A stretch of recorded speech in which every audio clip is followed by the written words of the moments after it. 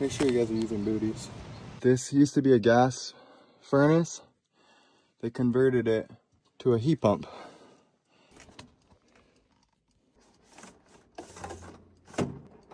Okay.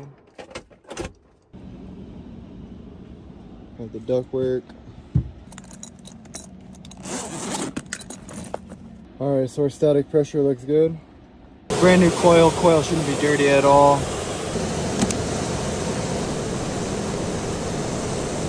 As you saw, I blew that fuse. I gotta go replace it. I got the fuse right here, so I'm gonna go replace that. That little guy.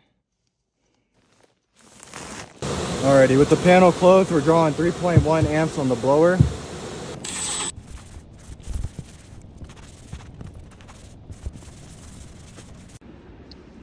Alright, now let's check out the outside.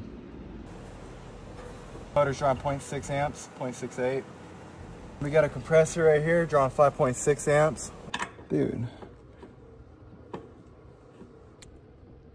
That's a little better.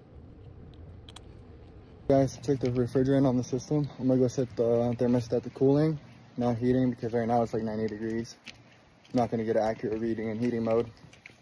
All right guys, so refrigerant pressure looks good. Man, so they left a vibration right here. This would have started leaking anytime.